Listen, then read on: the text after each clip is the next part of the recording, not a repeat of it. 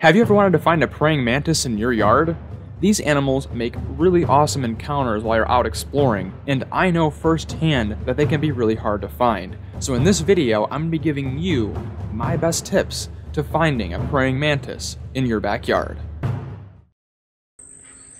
Today we're looking for one of my all-time favorite insects, the praying mantis. I've been getting requests for this video for a long time, and today I'm going to be walking you through how I find praying mantises in my backyard. Let's go. As they sit and wait for prey, praying mantises are elegant ambush predators. With their uncanny camouflage in the leafy environments they call home, it takes a careful eye to spot one of these animals against their background. These insects are popular among insect keepers and wilderness explorers alike. With their slow, calculated movements, you can almost feel how smart these animals are. And anyone who's sat there and watched one of these animals for an extended period of time knows that their behavior can be transfixing. I've been receiving requests to make this video for some time, so today my goal is to get up close and personal with both of the common species we have here in central North Carolina and show you how to find a praying mantis in your own backyard.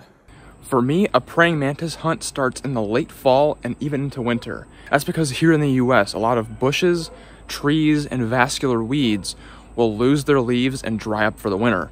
That means it's a lot easier to spot things like this. This is a praying mantis egg case, or ootheca, and these are really easy to spot in the winter.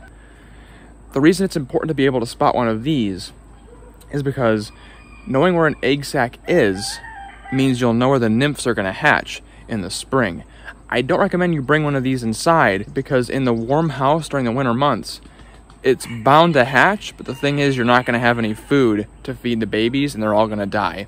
A lot easier to leave these outside in your backyard or local park and keep in mind where you saw it so you can look again later in the springtime. You may not always be able to find an egg sac in your backyard, especially if you had trouble finding praying mantises in the past. So now we'll move on to the second way that I find praying mantises in my backyard, which I think is more fun.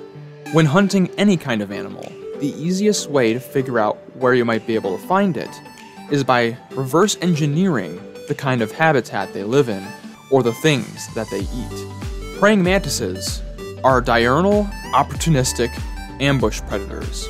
This means if the sun's out, you can bet they're going to be active, and they'll eat pretty much anything small enough that they can overpower with their front claws. This may seem difficult to pinpoint a location where you can find them, but let's think about this. The praying mantis's diet is mostly insects.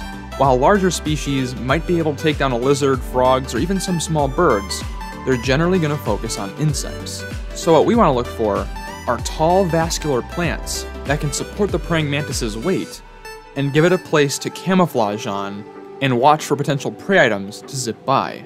Ideal locations are going to be high traffic with flying insects and other kinds of invertebrate activity. For me, my go-to spot is this large brush of fennel stalks growing next to the creek. In your backyard, it's likely going to be a garden or any kind of overgrown patch of weeds. The plant diversity will attract a large amount of insects, which will in turn attract insect predators like the praying mantis. Here in central North Carolina, we have two species of praying mantis that are particularly common, the Carolina mantis and the Chinese mantis. This is a Carolina mantis nymph, and while it's too early in the year to catch adult Carolina mantises, I want to highlight this species for a very important reason.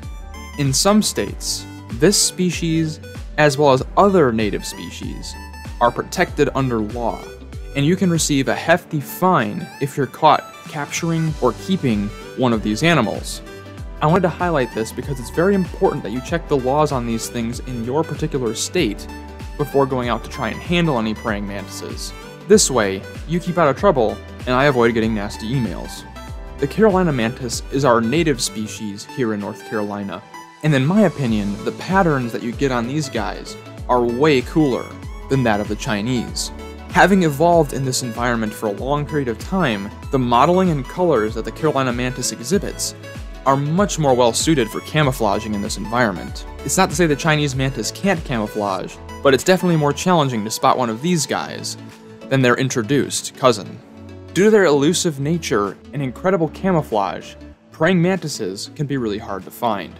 Since moving to rural North Carolina, the populations of these guys are absolutely huge, and I've learned quite a little bit about how to find these guys in their natural environment. Here we go. This is what we're looking for. This right here is a nice sized adult Chinese praying mantis. Looks like a male. Let's see if I can coax him on my hand. I gotta be careful though, because these guys do fly. Hey buddy, you're okay. You're all right. There he is. That right there is a nice sized praying mantis. Let's get him a pose for the camera, and I'll show you a little bit about these amazing little creatures. Now this is an adult Chinese praying mantis. These guys are introduced, meaning they're not native, but they're not causing a significant enough impact on the ecosystem to be considered invasive. I've covered these guys in the past, and actually previously filmed a female. You'll notice the females are significantly larger than this individual, and instead of a blotchy coloration, they tend to have a solid color.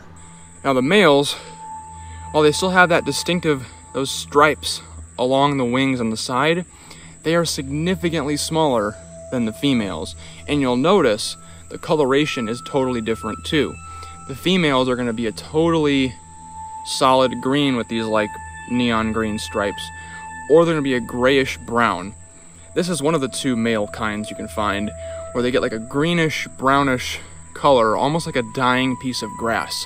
I honestly think that with this species, the females are quite a bit prettier than the males in terms of coloration. But these guys are also going to have a lot longer antennae and a significantly smaller body. And that's how you can usually tell the males. Now this guy's being really cooperative. He's not like taking off or anything, but these guys can really fly.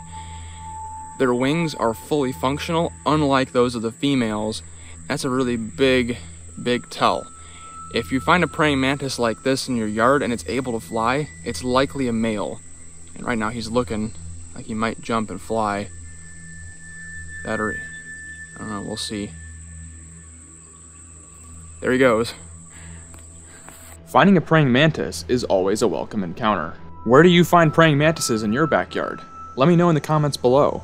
If you like this backyard adventure, check out the link on your screen. I hope to see you there, but until next time, don't forget to get outside and find your own adventure.